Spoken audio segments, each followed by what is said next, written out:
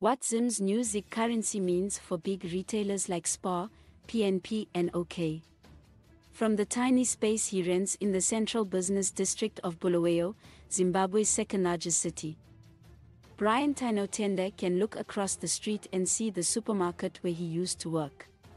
Along with nearly 24 other informal traders, Tinotenda pays roughly $200 or $3,800 a month for the small space from which he sells toiletries and foodstuff such as rice, cooking oil and cornmeal, the same products he sold at the Spar Group before starting his own business in 2021.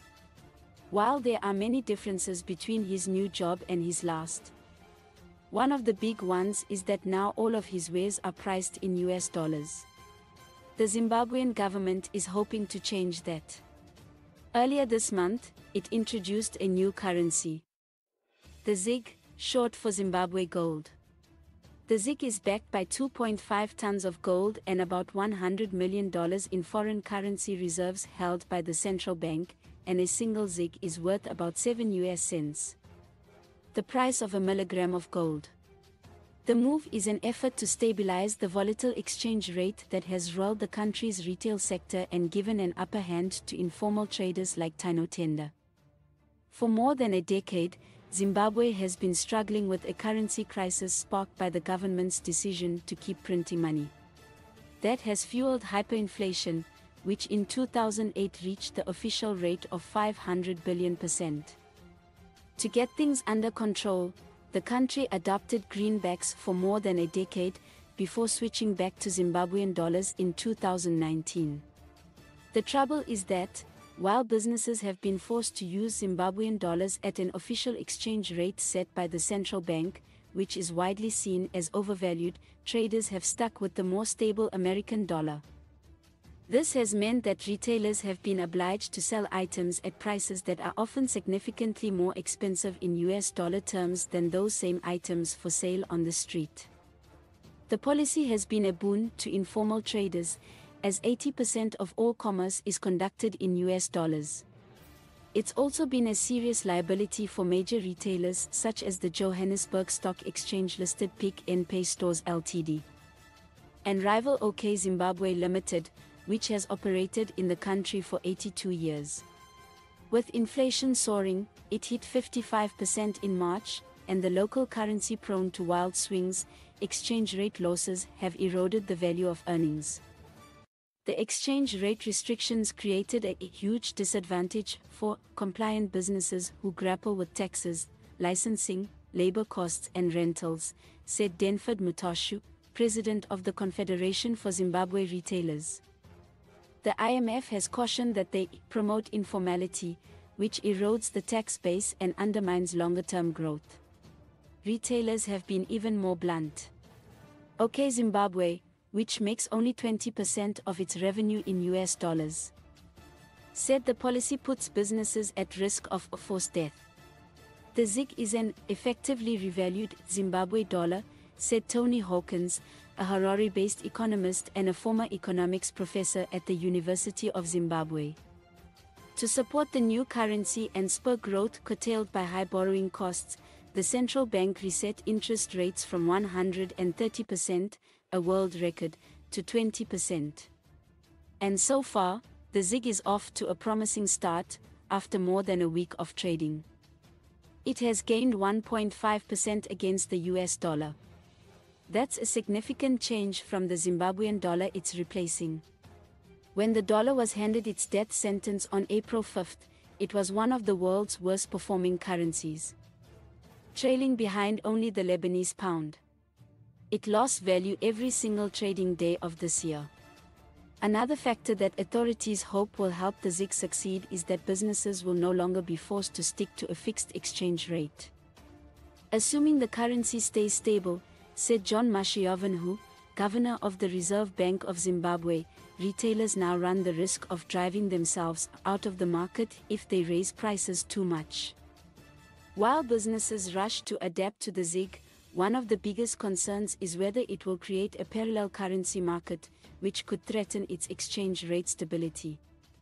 If the ZiG's value were to rise or fall in the informal sector, for instance, that could have an effect on the prices of goods and services, which could then be reflected in the official exchange rate. According to the Harare-based brokerage firm IHS Securities Limited, it's just a matter of time before this takes place. It's likely that some form of parallel market will emerge as a significant portion of the population remains unbanked. It said in an April 8 note to clients. It is yet to be seen what level the parallel rate will settle at.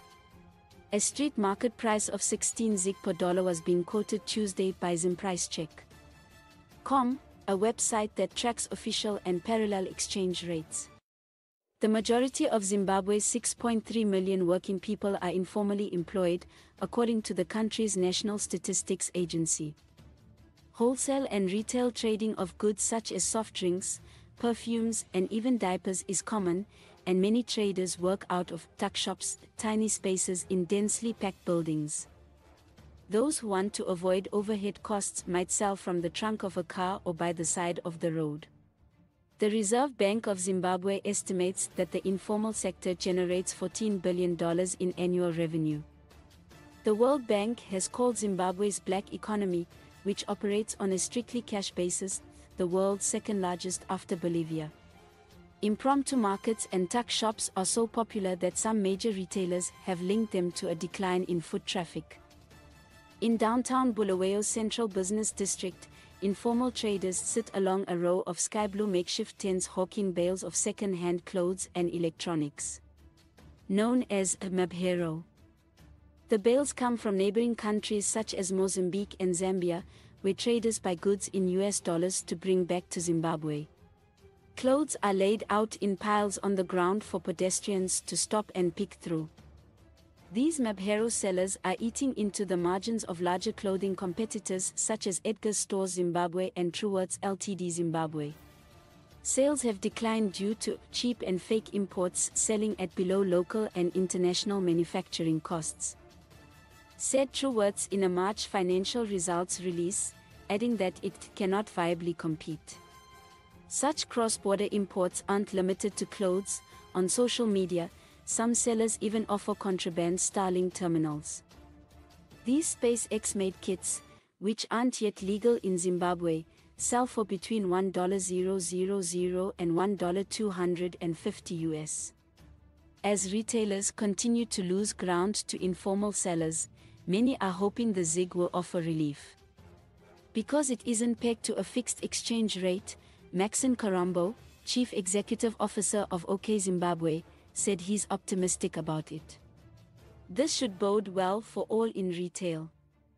Karambo wrote in response to questions, as we now compete on the basis of value. Mike Kamangarimo, president of the Zimbabwe National Chamber of Commerce, said the plan is to give ZiG a chance and to review the new currency's effectiveness and impact by June. Still, as Imara Asset Management, the country's biggest independent brokerage, observed in a recent quarterly note, breaking up with the US dollar will be a challenge, as the informal market has grown. Some big manufacturers now prefer to operate in it. Among the businesses that straddle both sectors are Zimbabwe's two largest bread manufacturers, who supply tuck shops and roadside traders with bread every morning. The wholesale price for a loaf of bread is 80 US cents, Tinotenda explained, and most informal traders price them at $1. But walk into the supermarket, there they sell the same bread for $1.20, he said. No one buys it. Please like, comment, share and follow this channel for more information or updates on news and entertainment.